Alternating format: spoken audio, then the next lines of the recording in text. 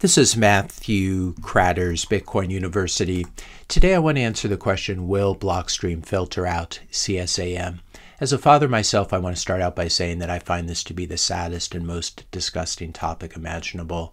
And I'm also very unhappy that a lack of adversarial thinking across large portions of the Bitcoin community has led us to this place right now. CSAM, of course, stands for Child Sexual Abuse Material. We're going to be talking about censorship, we're going to be talking about spam, and we're going to be talking about CSAM as it relates to the Bitcoin network and changes that are in progress. This quote from Adam Back, as cited by Bitcoin News, quote, "You need to decide which is more important to you, censoring spam or having Bitcoin remain uncensorable. I know where I stand."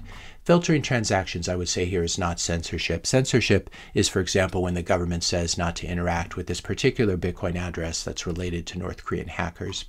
Filtering is not about censoring financial transactions. It's about your node deciding which transactions to hold in its mempool, which is the waiting room for unconfirmed transactions. It's about your node deciding which transactions to hold in its mempool and to relay to others, to other nodes. For example, if someone sends a dust transaction to your node will filter it out and not relay it. That's filtering, that's not censorship.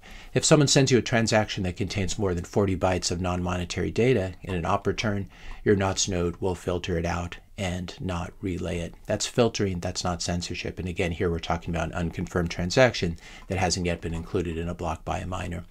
All Bitcoin nodes have been doing filtering for years from the beginning, and somehow Bitcoin has survived. It's not filtering that causes mining pool centralization. Mining pool centralization is a big problem. We've been talking about it a lot on this channel, but that's derived from the peculiarities of Stratum v1, not because Bitcoin nodes failed to relay enough spam over the past 10 years, obviously. All Bitcoin nodes, both core and NOTS nodes, have been filtering out large op returns since 2014.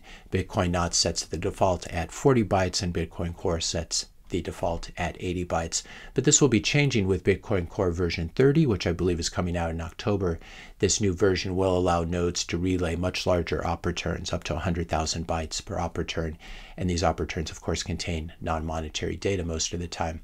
Now, unfortunately, some of those unconfirmed transaction op returns will invariably contain very nasty images, including disgusting things like illegal explicit content involving miners, CSAM, as we said. This content will be only weakly encrypted with the key residing on your node. This content will need to be downloaded by your node, decrypted, and examined. And when that happens, you're going to have unencrypted CP or CSAM sitting on your computer. And then your Bitcoin node, Bitcoin Core 30 node, is going to send that CP to other nodes, that CSAM to other nodes. Bitcoin NOTS nodes, by contrast, will immediately kill this transaction and not send it to anyone else. Not because your node knows that it's CP or CSAM, but because Bitcoin NOTS nodes are focused on Bitcoin as a monetary network and thus see no need to relay large blobs of non-monetary data. We've been talking a lot on Twitter, on X, about information theory and whether you can embed data in various ways. Here's Adam Back saying information theory 1, Luke Dasher 0. Now, information theory teaches us that all data is ultimately just zeros and ones and can be expressed as numbers, images, or other types of files. And so you cannot stop people embedding data using steganographic techniques.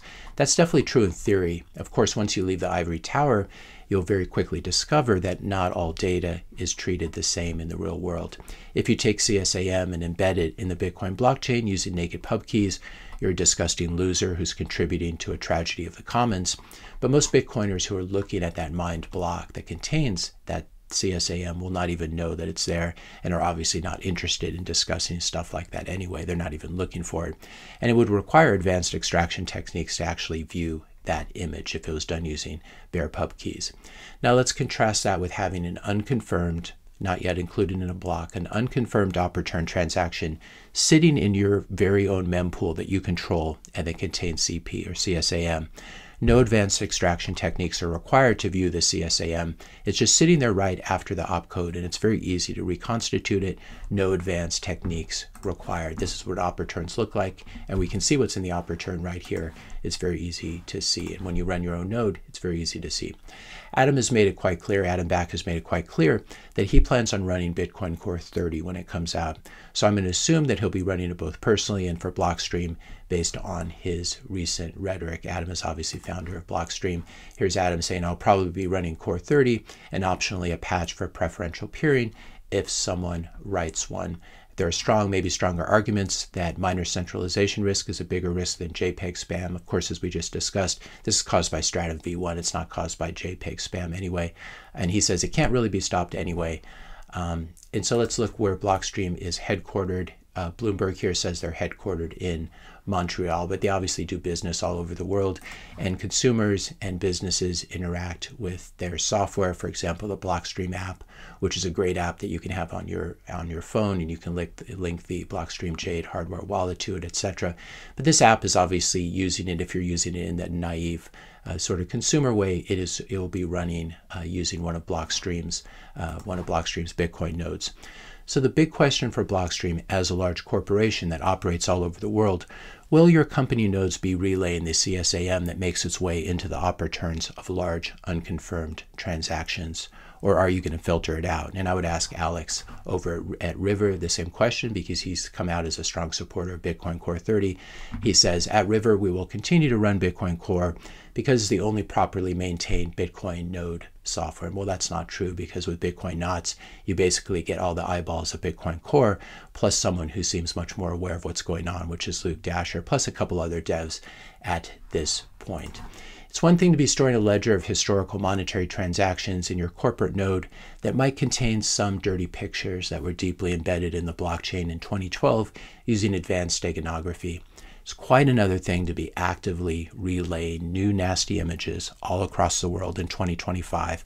Nasty images that haven't yet made their way into the blockchain, but will probably be mined soon because you are actively participating and helping to spread them all around the world.